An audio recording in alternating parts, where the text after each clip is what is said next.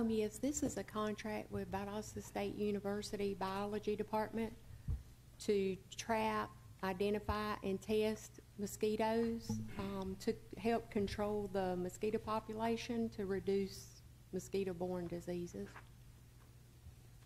Any questions? I have a question. Mr. Page. Chairman, didn't we have something about this a few months ago? Was it? I believe I just did kind of an overview of the program a couple of months ago. Because it's the same thing then Yes, sir. we had. Okay, that's what I thought.